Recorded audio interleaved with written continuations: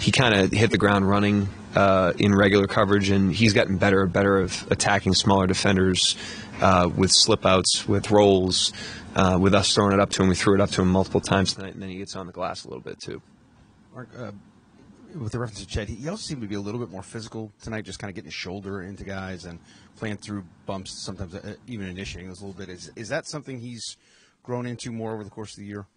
A little bit. I think he's learned how to apply the physicality. One of the things that was always impressive to me, even early on, was how physical he is on offense. You know, he delivers hits. He's very rarely getting knocked around on that end of the floor, and so he's kind of done that from day one, and he's just learned kind of how to apply it, and has done a nice job of doing so.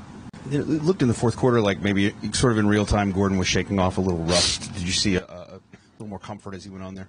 Yeah, I think so. You know, he hasn't played. You know, it's one thing to be new to the team. It's quite another. He hasn't played in a long time. He's played in almost 2 months. So it takes time to get going, and he's also adjusting to a lot of other things right now. So, like I said, not going to overreact to a small sample right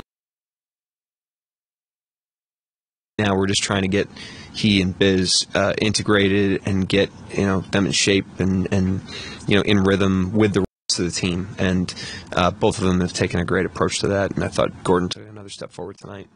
Mark, earlier in the season we were talking about just how last year's team just wasn't really a lob-throwing team, and this year's team, by the start of that first month, already throwing, I think, more lobs than last year's, and obviously a component of that is Chet, but if now beyond Chet-Dub connection, other guys are starting to throw him lobs, do you think, what would you attribute that to? Is it more, you're putting sets out there that are welcoming that, or are guys just being more comfortable as ball handlers? What is that?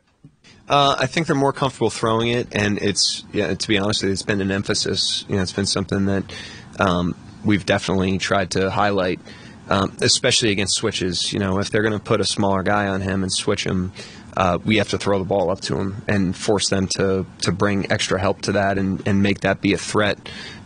We just can't allow teams to just switch us and take him out of the pick and roll game, and the guys have done a great job of doing that. I thought we got that in the game again tonight. They switched him most of the night, and a lot of those lob plays were against the switch. Anybody else? Yeah, Coach, I'm sorry. Oh, good. Last night you made 17 threes. Tonight, second game of back with 23s. Talk a little bit about the shooting tonight. There's obviously shot-making variance every night, so you can't rely on a certain number, but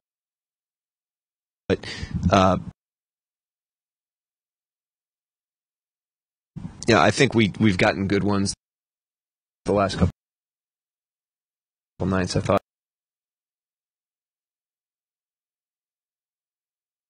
What did you make of just those guys getting an opportunity and making the most of this opportunity? Yeah, we had a couple open active spots and wanted to give them the opportunity to dress in the case that, the game was like that in one direction or the other. And so glad we did that. I'm happy for Adam. He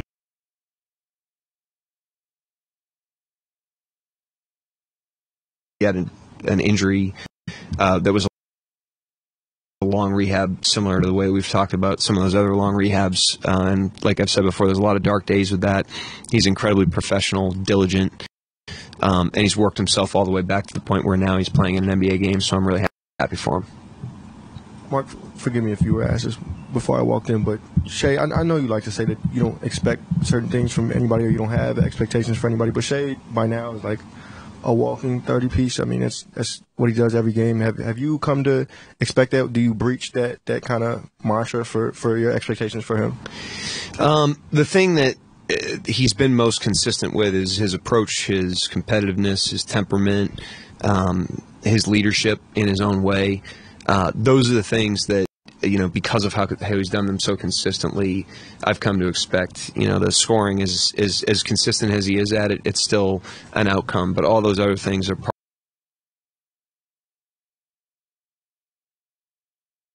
of a process that he's really refined over a period of time, and that he brings regardless of what's going on in the season or what's going on in the game, and it's really brought a steady hand to our team. And so if there's any expectation that he's formed in me. It's those things. It's the things that are controllable that he does such a great job at.